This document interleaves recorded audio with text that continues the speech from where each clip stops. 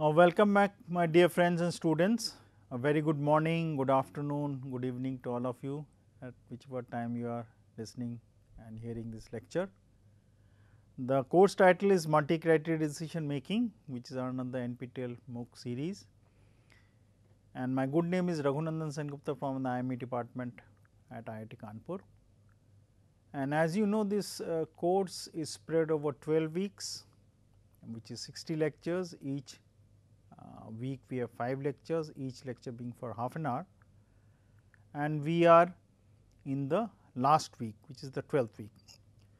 In the last lecture, which we started for the 12th week, we started the discussion about the data envelopment analysis, and rather than solve problems, I did discuss in details about the basic concepts of DEA. So, this is the 57th lecture, and the idea, as you know, for this whole course is multi-criteria decision making. We have covered multi-objective decision making in details, multi-attribute utility theory, as I mentioned the rules. Then under multi-attribute decision making, we have covered Electra, Epsilon Electra, Topses, Y-core, AHP, and we are now into DEA. We did spend for Electra, Epsilon Electra, Y-core, Topses, AHP a lot of time, and the DEA part is the last part which is left for the multi-attribute or different type of non-parametric methods. The coverage is continuation of data envelopment analysis. So, if you remember, we were discussing about decreasing return to scale, the concept of input output as bundles along the x axis, y axis or y axis, x axis, depending on the way you want to depict, and the examples when it will be increasing return to scale, decreasing return to scale or constant return to scale, we will be discussing once more. And the point of decreasing return to scale I did mention, and the same example can be brought forward and discussed for the increasing return to scale and the constant return to scale also. The example was basically of production, the quantum and the revenues depending on the input, quantity of input, and I consider the quantity of input as the number of labors.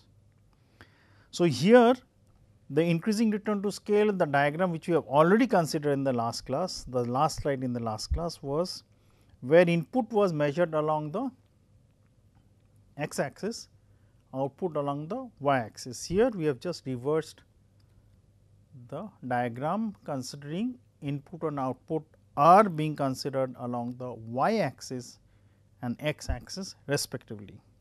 Here also the DMU which is inefficient can reach efficiency which is in the frontier, either moving vertically up, going horizontally to the left, or moving in the radial direction. And do remember, the green one, which is the radial direction in all the diagrams, touches or meets the curve in such a way that at that point the angle is 90 degrees.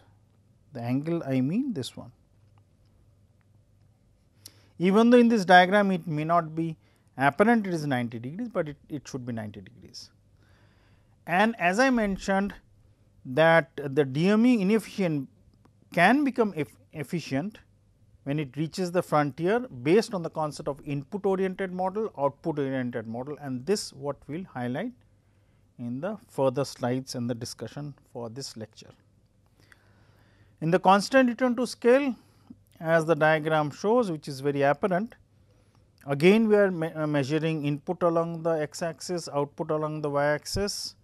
The DMU which is inefficient, which I am just marking using the red color, it can reach efficiency either going vertically up, moving horizontally to the left, or going in the radial direction. Radial what I am using in order to signify the way it is moving to reach the efficient frontier. And do remember the angle which I am now drawing in the red color is 90 degrees, even though it may have not been drawn accordingly, but that would be 90 degrees. Again the concept of DMU1 efficient in blue color, it is output oriented. Why output oriented? Again I am mentioning because the inputs are fixed, output is increasing. The DMU1 efficient input oriented, which is pink in color. Why it is input oriented? Because here the output is fixed, input is decreasing. Input will not increase, it will decrease, remember that, because you want to basically increase the efficiency. And the variable to scale can be a combination of the input output idea, or more to discuss in details would be try to combine the increasing return to scale and decreased return to scale. The ideas of increasing return to scale and decreasing return to scale I have discussed in quite details in the 56th lecture and also in the 57th lecture, which is the one which is going on. So, I will not go into much detailed discussion about the graph here. So, input again here, even though input is along the y axis, output is along the x axis, but if you have the input along the x axis and output along the y axis, you can similarly draw conclusions with the graphs where it is variable return to scale considering a combination of increasing and decreasing return to scale. Now comes the formulation, and do remember I will very briefly tell about the formulation and move logically in this direction. Now, if you remember in the output oriented model and the input oriented model, I always highlighted in which direction it was moving. It was either moving vertically up or horizontally left. When it was moving vertically up, and if the input was being measured along the x axis, then input was fixed. And if it was moving horizontally to the left, and again if it input was being measured along the x axis, their outputs were fixed. So, based on that we will try to analyze how the models can be made and how the analysis can be drawn. In the output oriented model, the model formulation is like this. I will first mention the model, and as I am going along mentioning the model, I will tell you the reason why it is being formulated like that. Now, whenever you want to understand a DMU which or a set of DMUs, we will try to compare the efficiency. And if I use the word efficiency, the word which will immediately come in your mind is that how can we measure efficiency? Efficiency can be measured by taking the ratio of the total amount of output divided by the total amount of input. So, if it is amount of money which you are investing and the output which you are getting is goods which you want to sell, obviously it will be the cost of the goods. Cost means the selling price of the goods which you are selling in the market divided by the input cost of the goods, and that will give you the rate of the price increase which you may have basically gained. Now, when I consider the DMU, it is basically just a system, a machine. So, in that machine if I consider efficiency, again the efficiency would be considered in a very simple way like a ratio of the bundle of output divided with the bundle of input divided. That means, input is in the denominator and output is in the numerator. Now, let us see when it is an output oriented model how we are trying to basically analyze. Now, once again let us go back to the diagram, because again I will come back to the slide number 7. Now, if I consider the output oriented model for the continuous return to scale, I will mark it once with a different color, say for example green. This is the output oriented model as it is written in the suffix OP, output oriented model. So, in the output oriented model, what is fixed? Input is fixed. If I go back to this this diagram which is increasing return to scale, but here input is along the y axis and output is along the x axis. The output oriented model again I am highlighting is where the input is basically fixed and output is changing. That means, in the output oriented model all your focus is on the output, keeping the input fixed, and similarly for the input oriented model it will be just the reverse. We will revisit that idea later on. So, in the output oriented model, coming back to the slide from where we left, if you see the ratio, forget about the max part, max is basically maximization. If you pay attention to the ratio, in the numerator what you have is the summation of all the outputs which are there, and in the denominator you have the summation of all the inputs, which is basically the efficiency.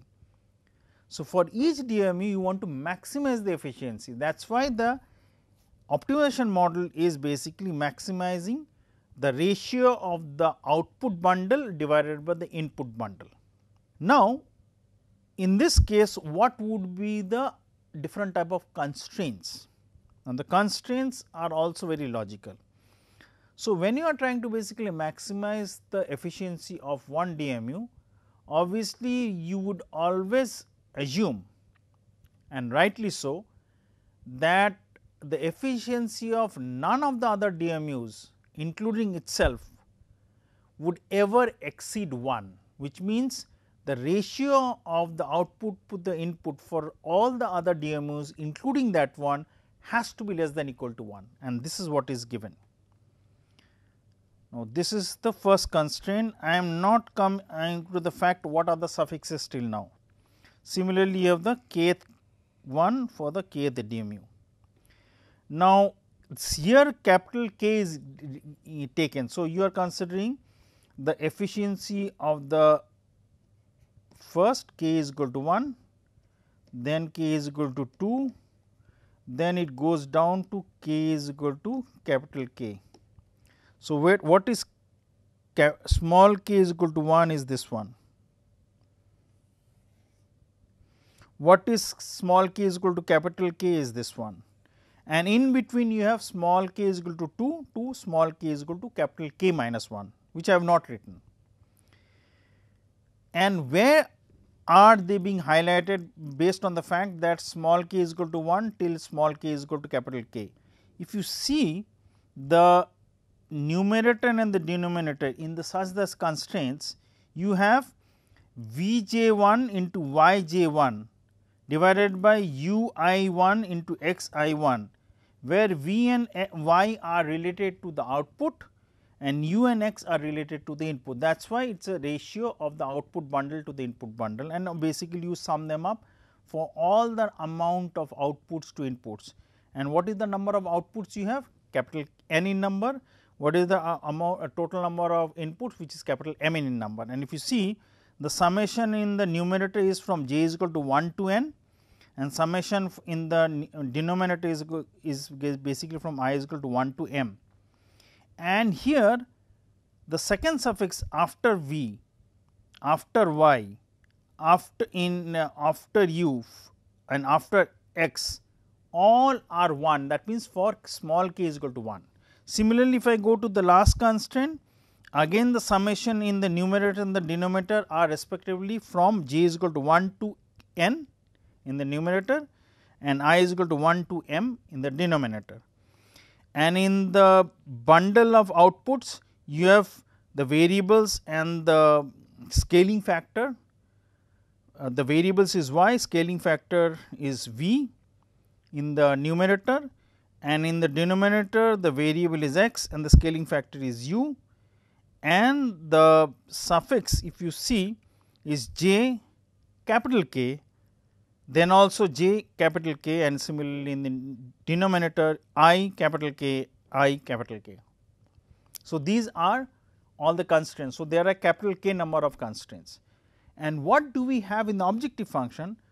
Objective function is basically the ratio of the output to the input, which basically gives you the efficiency of the kth DMU. Now, in that case it means the optimization problem are capital K in number, each for one of the DMUs. So, as it is mentioned, I is equal to 1 to m, j is equal to 1 to n, k is equal to 1 to capital K. Now, immediately the problem formulation would make you pause and think. So, I have been mentioning is an easy optimization problem, but this is, as you see in the problem formulation, this is not linear, which is true. So, I want to basically bring linearity into the optimization problem and similarly ensure linearity in the constraint also. So, can it be done? The answer is yes, it can be done. How it can be done? If you remember, I did mention that the efficiency of any DMU including the kth one, small kth one, can never exceed 1, max it can be 1, which means if you pay attention to the objective function, maximization can occur by ensuring that I keep the value in the denominator, which is input, fixed, and basically keep increasing the numerator to the maximum possible value, and this is what we are going to do. So, if you see the output oriented model for a case where you have outputs for DMU as k is equal to 1 to 3, which I am marking in blue. So, capital K is 3, j, which is the number of outputs, is 4, which I am again marking in blue double tick, and the input, which is denoted by the nomenclature I, is going to 1 to 5, which I am marking in triple tick. So, if I consider the problem formulation for the first DMU, and here I am marking the suffix in red color in order to differentiate that. You want to maximize the bundle of output to input for the first DMU based on the idea that the efficiency for the first DMU, which I will now use a different color, first DMU is less than or equal to 1, max can be 1. Similarly, the idea of the second DMU also being less than or equal to 1 is, which I am marking in blue, 1 blue, that means in the constraint, and the idea the constraint for the third DMU is also less than or equal to 1 is marked in violet. Similarly, the idea can be replicated for DMU 2, DMU 3, and in that case the problem formulation would only remain the same, only the suffix of the coloring scheme which I put as 1 would change corresponding to 2 for the second DMU, to 3 for the third DMU, and this is what is happening. If I consider the output oriented model, you have again same thing, I is equal to 1 to 5, j is equal to 1 to 4, k is equal to 1 to 3. The optimization model for the second DMU, just notice the suffix 2, which is marked in red, which is for the second DMU. Similarly, the first tick mark, which is for the constraint, is for the first DMU.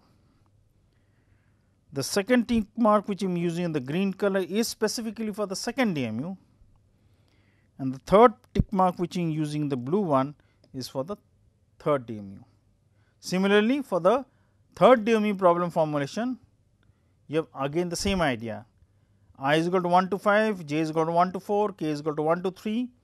The objective function is for the third DMU, and the constraints are exactly the same, only pay attention that the number 3, which is k is equal to 3, is being highlighted to make the things much more apparent. Now, when I come to the output oriented optimization model, now all these 3 optimization model for DMU 1, 2, 3 were nonlinear. Now, I want to make them linear, and if you remember what I did mention few minutes back, I would try to ensure the denominator is kept fixed and we try to maximize the numerator, that means output, and that is what I meant, that the input would be kept fixed, output would increase to the maximum level. So, if I remove the denominator, but removing it does not mean that I am totally removing it from the system as such, it is not being removed, it is being transferred here. I will use a color red. The denominator was there, and for the bundle of inputs, as it is an input fixed model, it is being transferred here. See here, the summation of the bundle of inputs is being fixed as 1, such that the maximization problem is now a simple linear problem, maximization of the bundle of outputs, and similarly the constraints have also been very nicely changed, rather being nonlinear, they have been converted into linear part. How? If you notice one of the constraints, which was, I will write it down in black color. So, it was bundle of, I am not using the suffix anymore, because that would be apparent for each and every problem formulation which I do. It is V y and summation of u x, that was less than equal to 1, remember. So, in that case what we do is that it is summation of V y, summation of u x is taken on to the right hand side, again brought on to the left hand side, it becomes minus summation of u x is less than equal to 0. So, here you see the nonlinear constraints, each of them can be converted into linear constraints, and that what we have done.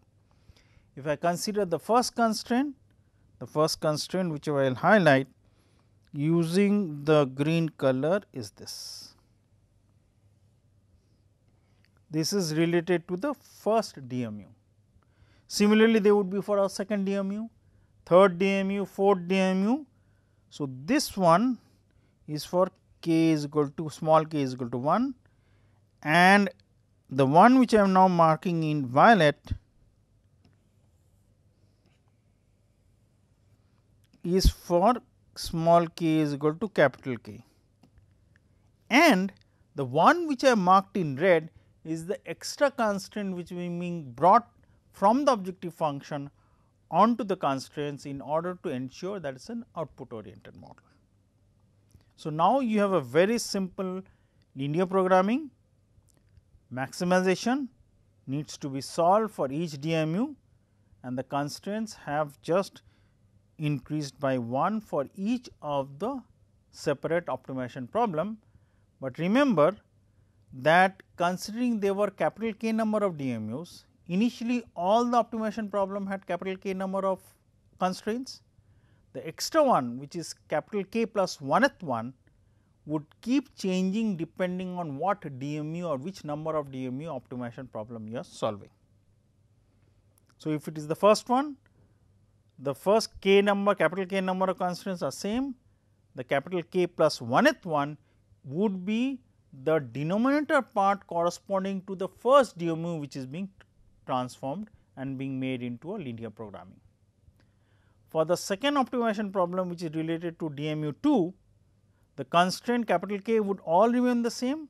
The capital K plus 1th one would basically be the denominator which is coming from the optimization problem related to the DMU number 2, and we will continue basically changing the kth plus 1 constraint accordingly based on the fact that what is the DMU we are concentrating on in order to solve the optimization problem. So, once we do that, without going to the details, because I have already explained and the slides would be there with you. So, you will want to maximize linear programming, and remember the same problem which we had considered, I is equal to 1 to 5, j is equal to 1 to 4, k is equal to 1 to 3, and here the corresponding parts are related to the first, second and third. Similarly, when I have for the second DMU, it is for I is equal to 1 to 5, j is equal to 1 to 4, k is equal to 1 to 3. This is the maximization corresponding to DMU 2, as you can find out from the suffix which is ret 2 given. Ret 2 means the DMU 2, and the constraints are as usual as was the case for the first optimization problem, first linear optimization problem, but only the highlighting factor is the second DMU respective the denominator which is being transformed to the objective constraint part. Finally, for the third DMU, again I is equal to 1 to 5, j is equal to 1 to 4, k is equal to 1 to 3. You maximize the output bundle for the third DMU, and the constraints are based on the first, second and the third part has been highlighted using the red 3. So, it would basically highlight give you the idea that third DMU is being optimized. Now, coming to the input oriented model. The idea of the input oriented model, if you have understood the idea for the output oriented model, is just the reverse. Now, in the output oriented model, the idea was keep the input fixed, concentrate only on the output, increasing it. Obviously, you would not decrease the output, you will increase the output. In the input oriented model, the idea is keep the output fixed and keep decreasing the input. Now, this is what we are doing. So, if you want to basically decrease the input, what will happen is that rather than maximization, you will want to basically minimize the inverse of the efficiency. Now, what was the efficiency in the first case when it was an output oriented model? There you found out the ratio of the bundle of outputs divided by the bundle of inputs. Now, in this case, rather than maximizing, you will basically try to minimize the inverse, that means minimize the ratio of the bundle of inputs to bundle of outputs. In the similar way, in the maximization problem, what we did was basically maximize the numerator, keep the numerator fixed at 1. In this case, input oriented model, you will minimize the numerator, keeping the denominator fixed, because this is now an input oriented model. You want to decrease the input, and that is what the formulation is. You want to basically minimize, as I said, and here the ratio is basically bundle of inputs, because you see u and x in the numerator, v and y in the denominator. The summation of u and x is basically from I is equal to 1 to m, summation of v and y is basically from j is equal to 1 to n, and small k is basically the kth number of DMU.